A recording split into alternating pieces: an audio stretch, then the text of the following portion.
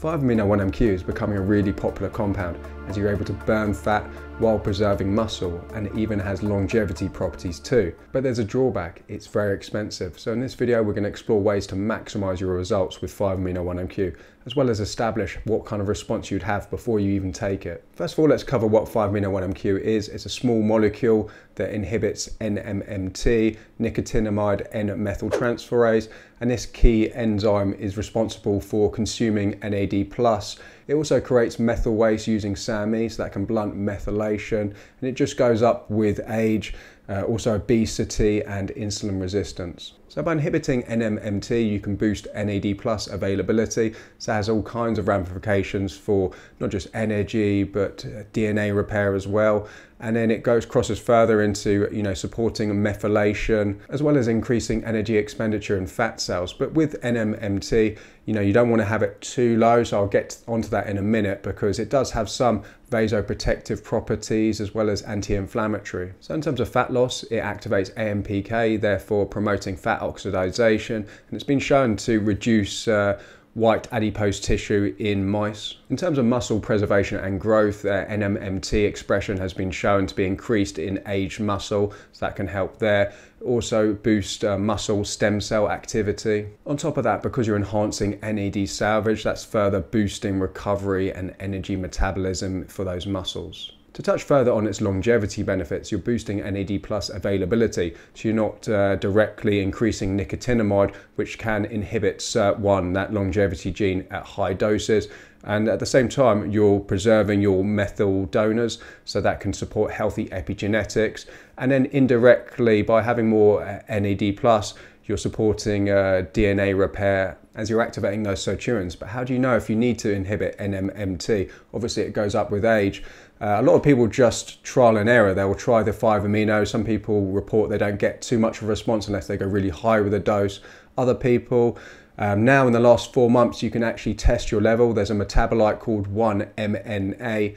And so certainly if you're in that top 90th percentile, that's where you see a huge benefit by taking 5-amino-1-MQ. A lot of people just would rather spend all their money on supplements, but I think there's a healthy balance to be made. By doing diagnostics, then you can kind of save money in the long term because you see a response to these things. As mentioned before, there's other indicators for inhibiting NMMT, like insulin resistance, so you could measure your fasting insulin, or just look at your HbA1c if that's a bit on the high side. Obviously obesity too, so if you carry a lot of body fat, then that's another indicator. One natural thing I do all year round, which is an NMMT inhibitor, is have a lot of green tea. I have 3 big strong cups a day, and so what that does is also not just inhibits NMMT, it's down to the EGCG found in green tea, and it's also a myostatin inhibitor.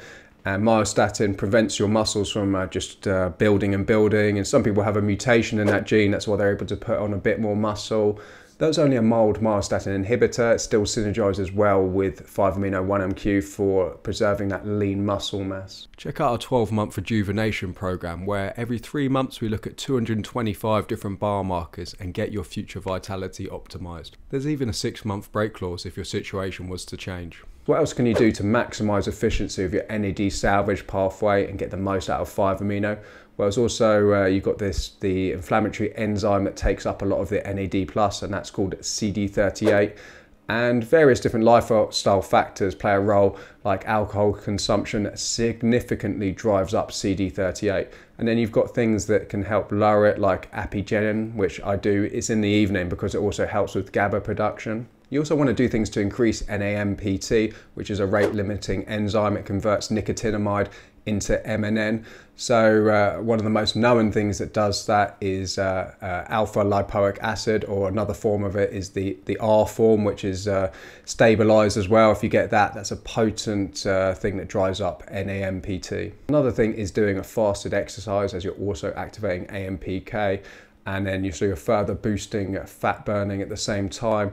But yeah, you might be worried about burning muscle, and so obviously 5-amino is muscle protective, but that's where another interesting supplement comes in, is L-carnitine. There's obviously there's many different forms of it, but again, that can help with cortisol-induced muscle catabolism.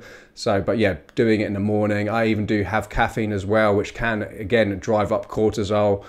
But that's why I do all of that together. And a lot of people report back to me when they combine 5-amino 1-MQ with L-carnitine, that's where they get a really good response. Their energy levels, fat loss, it just everything is amplified with that. So for my cycle of 5-amino, I just do it for 30 days straight, just doing 50 milligrams. I do it in the morning. You know, I generally exercise 5 days a week, and so I'll just do it, you know, my pre-workout mix of pills I take. And yeah, that seems to work for me. I'm going to be testing my 1-MNA level just to make sure. Obviously, I don't want to get my NMMT too low. Obviously, the amount of EGCG I have all year round is a possibility. And then moving forward, just testing that every quarter to see those fluctuations. But certainly, yeah, if you're in that 90th percentile, going even higher still, like 100 milligrams. I've had some people go even higher, like 150, but I think it gets very expensive then. If you're doing other things to optimize NMMT, like the EGCG, then that can keep the dose down. Other things to save on money is you can even, when you're on 5-amino, say if you're taking your precursors, you know, your MNN, NR, or even nicotinic acid, which is very cheap, you can actually, there's potential to even reduce your dose because obviously you've got more NAD+ availability anyway. Again, precursors is another thing I'm testing moving forward with True Health, as well as markers of nicotinic acid overload as well. I also do the supplement luteolin early in the morning, again for CD8 inhibition. In addition, it can support gut health, boost the immune system, and there's even emerging evidence that it can slow down grey hair. But out of the two, for CD38, I would pick apigenin. And the reason why is it's more bioavailable than luteolin. So those are some of my core supplements that allow me to get the most out of 5-amino 1-MQ at that 50 milligram dose. Again, some people might need a little bit more, like 100. It just depends on your biomarkers. And I get my 5-amino from Swiss Chems. I've been using them for well over a couple of years now. Even did my own independent testing on one of them. But another indicator is the actual color of it. 5-amino is meant to be, it's like a nice deep orange color. Another one I got from them was PQQ, and that's a really deep purple. I even put a tiny bit on my tongue, and my tongue was blue for hours and hours after. So if you use 5-amino yourself, then feel free to comment down below. I'm always interested to hear people's responses to it, whatever kind of stack they're running with it. So if you like that video, then check out this one on injectable L-carnitine, something that transports long-chain fatty acids into the mitochondria and just has great synergy with 5-amino. Thanks for watching. See you next time.